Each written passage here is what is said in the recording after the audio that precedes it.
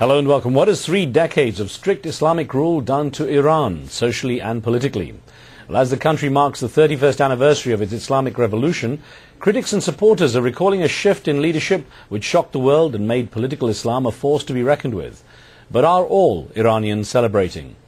And the people of Iran from all walks of life and all backgrounds, whether Islamic, nationalist or Marxist, had come together in the late 1970s to overthrow the Shah of Iran, IRAN.REZA Pahlavi, who had been ruling with an iron fist. Well, by 1979, the West-leaning government was replaced with an Islamic republic under Ayatollah Ruhollah Khomeini. But now many Iranians are questioning their leaders. After the elections of last summer, thousands took to the streets demanding more freedoms and claiming that the results, which gave President Mahmoud Ahmadinejad the second term, were rigged. Dozens of protesters were killed and hundreds remain in prison. In the days preceding this 31st anniversary, Tehran warned it would not tolerate anti-government demonstrations and rounded up dissidents and journalists for good measure. But the turmoil seems destined to last. So today we ask, what pressure are the people of Iran putting on their leaders to change, and what chances there the government would consider a positive response? Remember, you can join our conversation with your questions and comments. You can send an SMS or an email, and we welcome your phone calls onto the show as well. Well, I'm joined now by Reza Pahlavi, the son of the last Shah of Iran and heir to the Pahlavi dynasty. Until this day 31 years ago, he was known as the Crown Prince of Iran, but has lived in exile ever since. He joins us from Paris. Your Highness, good to have you with us. Mr. Khan, good evening. Good to be on your program. So what this, looking at this 31st anniversary, of course, I wonder how you regard it. Has the passing of a little over 3 decades softened the memory of what happened, certainly to your family? Well, I've always have been looking forward into the future, seeing in what way Iran's soulagement from this situation could ultimately culminate. And I think the path that our country has witnessed over the past 3 decades, as you put it, has been a learning curve which I believe has made today's generation far better equipped than any generations preceding it in tackling the challenges of tomorrow, having learned tremendous amount of experience, sometimes under very dire and hard circumstances.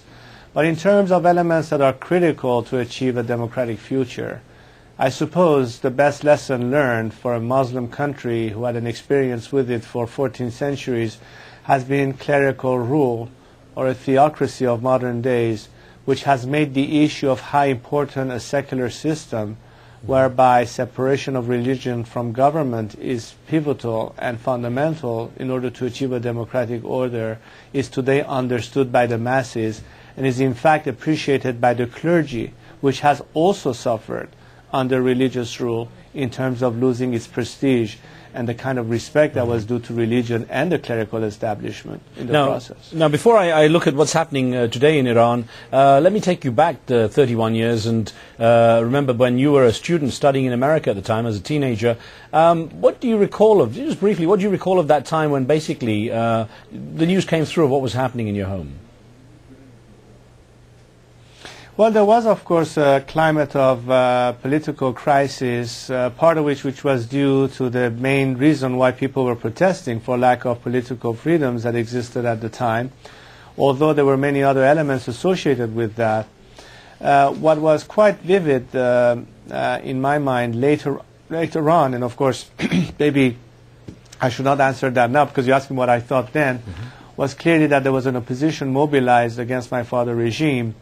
But I'm not sure whether at the time they were quite focused as to exactly what will be the outcome. And at the time, the main demand was the departure of my father or the overthrow of his regime in favor of what they hope would be a solution for the country under the leadership of an Ayatollah, rather obscure Ayatollah at the time, which not many people really knew about, but somehow was prompted in the forefront, and hoping that maybe through that change they will achieve their goals. Now, I wonder, when you look at the demonstrations of now and those 3 decades ago, a lot of people make a comparison and say that the demonstrations against your father parallel those of today against the current regime. Do you see that parallel? Well, when you see demonstrations on the streets, I will tell you what is vividly different today. Number one, let's not forget one thing. My father opted to leave the country in order to avoid bloodshed, and gave the order to the military not to directly intervene against the people, which facilitated the transition of authority from the previous regime to the current government, something that is quite different under the current regime. Also, what I will say is extremely remarkable in the process is that so far quite an interesting degree of discipline has been observed by the anti-regime demonstrators and forces against it that have restrained themselves from retaliating against security forces in violence.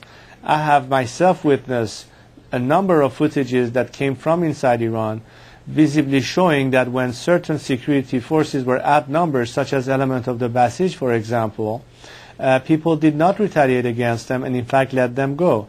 And I think in that sense, we have seen more and more elements from the security forces peeling away from the regime and showing sympathy and in fact even solidarity in some cases with the people, which is indicative of the cracks from within. You can call it a parallel or comparison, but this is something we witnessed today in Iran as recently as the last few hours, and of course within the past 2 months, where, as you know, we had the celebration of Ashura in Iran, and of course all of this has been sustained by this movement to use every opportunity and occasion to maintain and sustain the continuity of the protest movement. Now we have a caller on the line from Finland. Mohammed, thanks for joining us. What would you like to ask? Hello to everyone. Hi. Actually, my point is that, there is a minority of people that are against the system. Okay, why you such a I respect your news and everything, but why you just emphasize on such a narrow population? And today it is such a massive demonstration. Okay, and you are just giving the wrong address. Okay, Mohammed, actually that's an interesting point and a valid point, of course. And Your Highness, perhaps the Green Movement has gone. We should point out, has gone out of its way to say that it actually supports the Islamic nature of the government, but is looking for more civil liberties and freedoms. And I wonder if you feel, I mean, Mohammed's saying it's a very small resistance. Whether you feel that the way the Green Movement's going and saying it's supportive of the government, the basis of the government, that it's a common view among Iranians. Well, I think the best way I can answer the viewer's question is to say, if the clerical regime believed this statement, why would they bother cracking down so severely and murdering our sons and daughters on the streets of Iran if they feel so secure that they're just a blemish or a minority? I beg to differ, sir. I think the majority of the Iranian people in 30 years have had enough with this regime, because there's no aspect of Iranian life that has been left unaffected in a negative sense by this regime, starting with women losing their rights to equality, not to mention religious minorities that have been persecuted, not to mention ethnic communities in our country. Need I say more? Not to mention the economic situation that people are suffering under, problems with inflation, unemployment, no hope for the future, youth in our country trying to, in some cases, flee from the country to maybe find a very crude job outside just to be able to breathe and make some living. The writing is on the wall. Saying this from a distance is a sign of utter denial as to what is happening in our country. And I'm sure I'm not alone in witnessing what is happening today in Iran, not just in the main cities, but in the four corners of our land. Now, interestingly enough, though, there are a few things that seem to have improved under the theocracies. Some of the political institutions seem to have more powers than they did before, and there's certainly more health care and education across the population as well. So presumably there's also some benefits that the people have felt as well. I mean, I will leave public opinion in Iran to decide. The problem that we have, Mr. Khan, and I think all our viewers will appreciate that, is that there's no way that you can actually measure public sentiment when there's absence of public debate, or open debate for that matter. That we know does not exist. So rather than hypothesize about who thinks what, I think the first degree of certainty to know what people really want is to give them the opportunity to speak and to be free to decide and therefore to vote. Does that situation prevail in Iran today? Of course not. Therefore, I don't know if it matters whether we want to argue if the country was educated or, as you placed it, some institution may appear to have more control. Bottom line is that you have a self-appointed representative of God on earth who decides who deserves to live and who deserves to die. And whoever challenges the system is called someone who is an affront to God and is worthy of capital punishment. I don't call that freedom. I don't call that progress. I'm sorry.